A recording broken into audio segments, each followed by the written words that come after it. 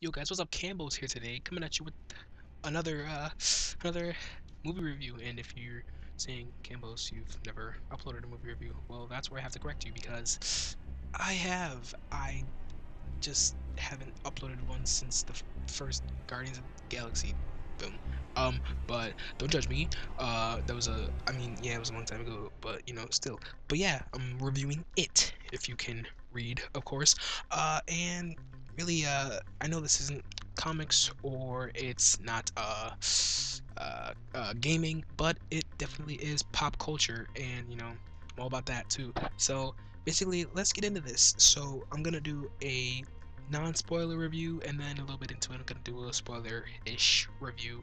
I don't want to completely spoil the movie for you guys. So first off, I just want to say that this movie felt very reminiscent to The Goonies.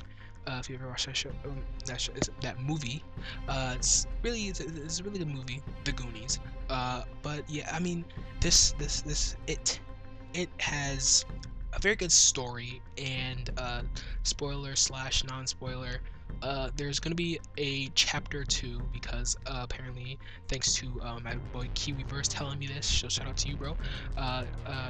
There's in the book, they have the events that go on when they were adults and when they were kids. So apparently the chapter 2 part is going to be them as adults, which I kind of, I'm down with that because mainly I want to see who they choose for the adult actors, because the main character, Billy, looks a lot like, I don't know how to say his last name, but Dane DeHaan or something like that, but he looks basically just like him, only younger.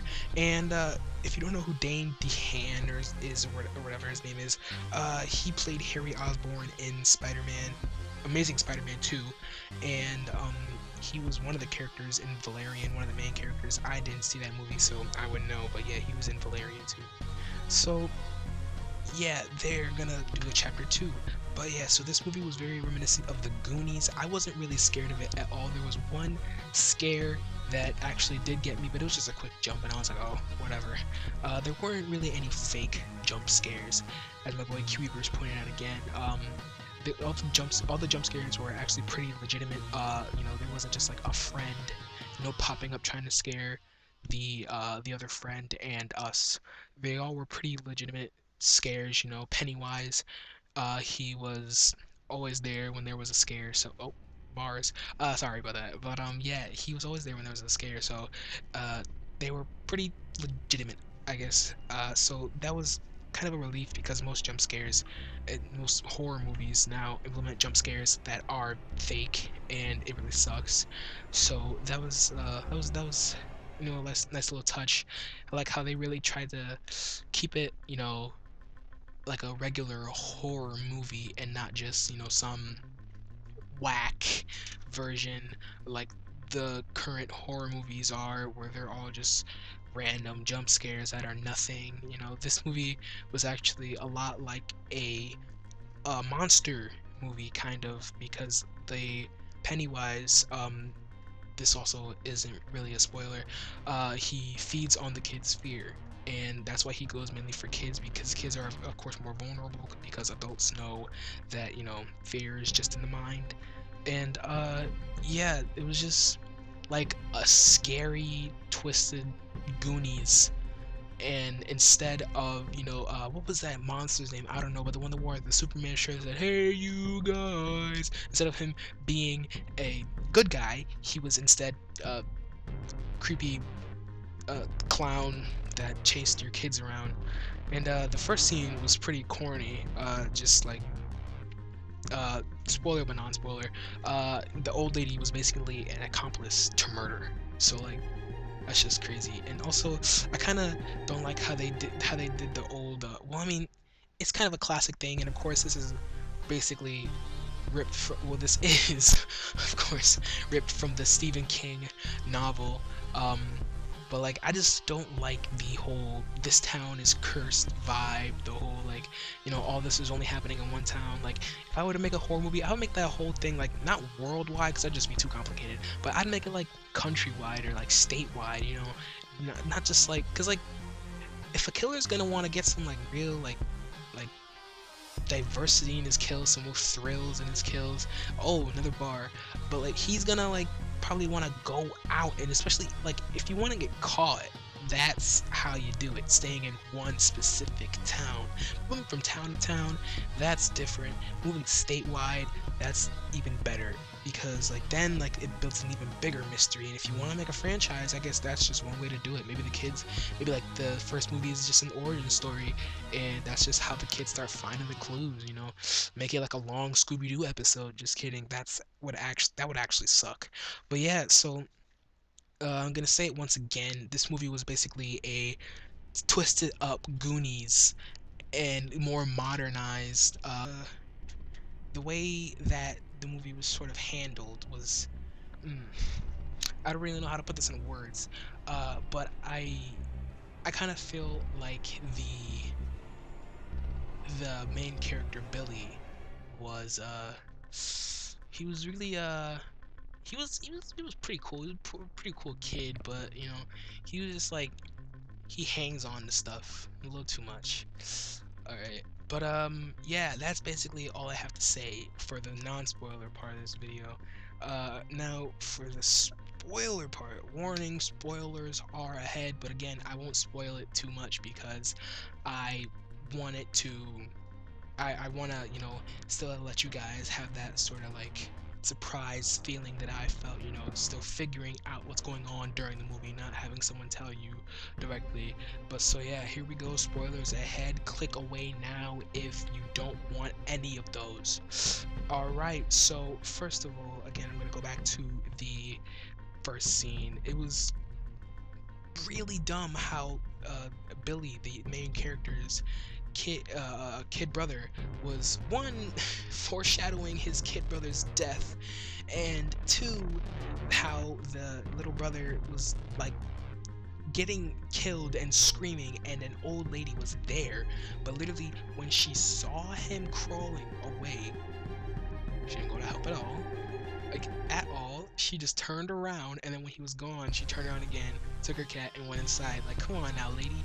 Literally call 911 right then. Like, the main problem I have with this movie is that no one calls 911. No one is acting smart at all. Like, in any scene, like, literally, I think the first time that one of the kids had an encounter with Pennywise was in, I think it was the Jewish kid, Stan. He went into the rabbi's office, I believe, and he was scared of this picture, which I can understand. It was a freaky picture, some woman with a crooked face, and it was pretty creepy to me. But first, like, you see that the painting is tilted. You know, why would someone have a tilted painting in their office, for one, unless they are crazy, which, you know, that should be like a little kind of like yellow flag, not really a red flag, but a yellow flag. But then the kid puts the book back, and then he, you know, notices that the painting falls off the floor. That's the first time he should have ran, when the painting falls off the floor, but nobody else is in the room with him. And then he picks up the painting, and there's nothing on it. The woman is completely gone from the painting. And then that's the second time he should have ran, when the door was wide open, and then the light starts flickering on the bookshelf. And that, even there was even sounds. That was a third sign he should have ran before he turned around, stared at the freaky woman that came to life, and then ran after he already saw it. That was just like, it was annoying, it was baffling. And when the chubby kid, Ben, when he was in the library, he followed a balloon that no one else saw. So one, dude, either you're crazy or something's messing with your mind.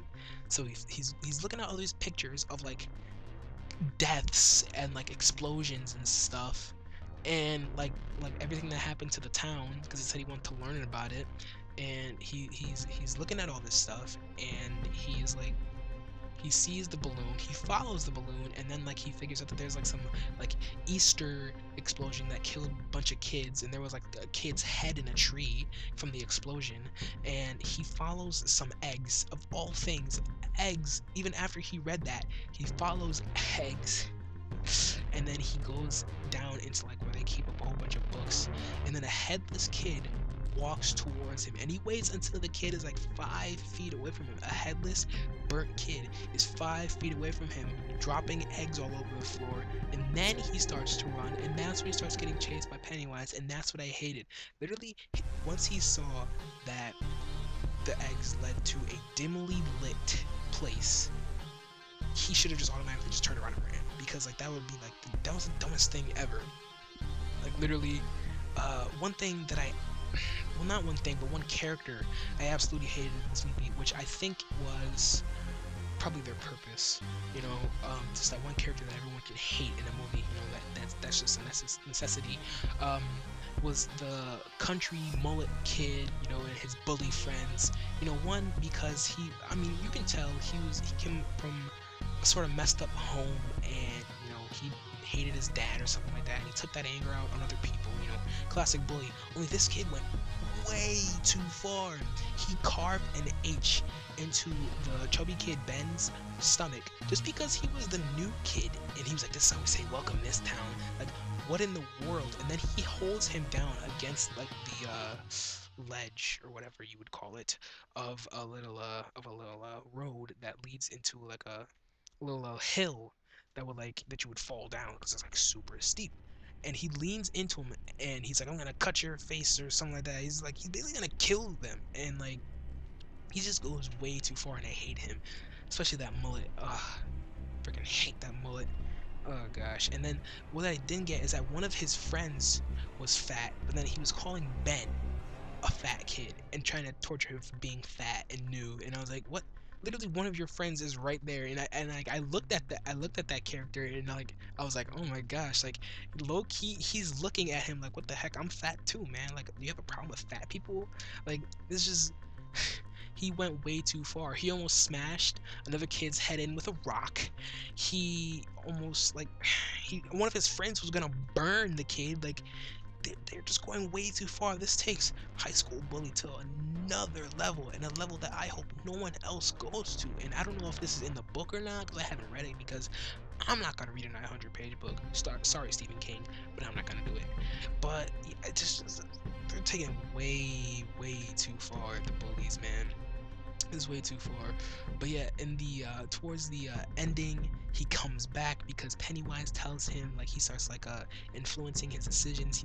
Pennywise makes the bully kid, I don't even remember his name, I'm just gonna call him Bully Kid. Pennywise makes Bully Kid kill his dad.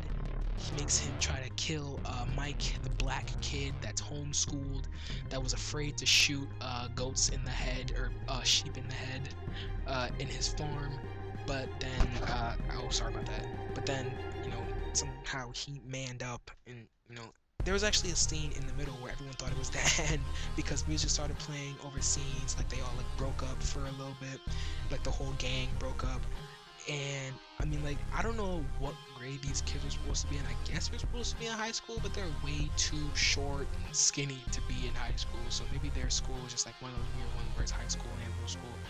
But I don't know, but then like they had some pretty spot on high school vibes going on, with the whole one girl being pinpointed as a slut, you know, slut shaming one girl, you know, making her feel like an outcast, like a weirdo, you know, making her feel terrible about herself. That's not completely high school, that's more movie high school, but there is like some stuff like that, you know, where everyone, you know, hears those rumors, which isn't cool at all, but you know, it happens. And you know, they definitely caught some school vibes, you know. And Richie, the kid with the big glasses, was actually probably the smartest one. Once he realized that things were getting way too intense for them, he was the one that was like, all right, we're alive, I intend to keep it that way, I'm out. You know, he was still friends with them, but like he was like, I can't do this anymore, until he had to do it again. But that was just like, I was like, kudos to you, Richie. This is me clapping. Kudos to you, Richie. You know, you're being smart. You're figuring out this is too much for us. I should have realized before, and now I need to get out of this before I die. And that was really smart. One thing that I also liked about the movie was that the black, like, actually, well, first off, the black kid didn't die, especially first. So, but then also they didn't kill the main characters off one by one, and only three were left. And they, like, all the main characters lived, I'm pretty sure, except for, well, I mean, I guess Billy's little brother, or Bill's little brother, Georgie, was kind of a main character. He was a main factor, but I guess he wasn't really a main character. Um, but yeah, all the main characters pretty much lived, and of course that must be in the book too, because then they have to come back as adults. And you know, I haven't read the book, but this kind of feels like the type of movie where the it was pretty similar to the book, but also I can't really say that because I haven't read the book. So you know, tell me in the comments below. Is this movie, is it pretty reminiscent of the book? Like, did they change any major things? Like, did they leave a character out? Did they leave like a kiss out or something? Like, what did they miss? Please tell me in the comments below. And yeah, that's pretty much all I have to say. The movie as a whole was pretty good. You know, it didn't scare me at all. There was, like, I think I already said this, but there was like one scare that actually got me. But besides that, I was like, why are these people jumping at literally nothing? They're all scared, scaredy cats, and they're all crazy, and like, what's going on? This isn't scary at all. But you know, the ending scene was really weird. Tentacles and crab legs and hands coming out of Pennywise's mouth, and that was just like, no.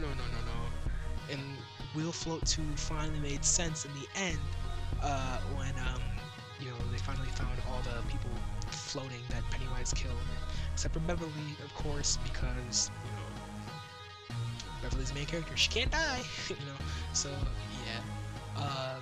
Basically that's all I got right now for now, you know, and if I remember anything, definitely add that in later on.